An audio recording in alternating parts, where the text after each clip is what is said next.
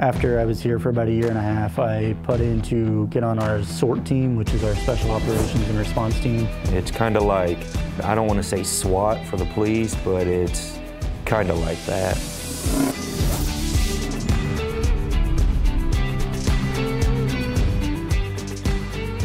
I am a member of the SWAT team. You get a little extra additional training. Go out on a monthly basis with the other SWAT team members and do some additional training. That's always fun. I'd say we help with mass movements. We help when, people are being unruly, because you are going to get those.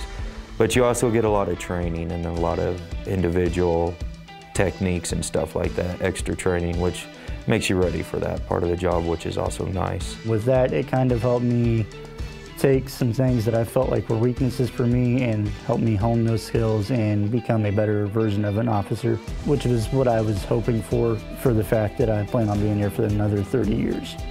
So I did join the SWAT team, our response team, and the trainings that they've been sending me to for that have been actually very neat. I never would have gotten those opportunities anywhere else, I don't believe. And you'll never regret learning something new. We'll do extra range training, extra gas training. I'm on the hostage rescue team. We'll do practice hostage rescue situations, just a variety of different things. Before that even, I went to chemical agents training to be an instructor here at the facility.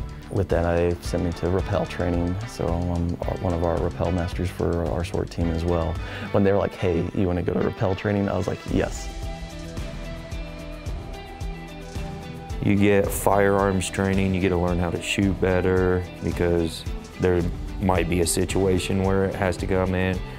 Pepper ball training, you get exposed to OC and gases, but it's good to be trained in that, because there's times where if something does happen, you want to be able to respond correctly. Didn't have any experience at all with the law enforcement field or military field for that. I was just always interested in it, but never really took that leap of faith into doing research or going for it. I was looking around for positions, and this was one of the places that kind of caught my eye, got me back to thinking on jumping into the law enforcement field, and the pay was more than what I was previously making. So it kind of convinced myself, well, I've always been interested in it, why not give it a chance? Gave it a chance, and I have absolutely fell in love with this job and what I do.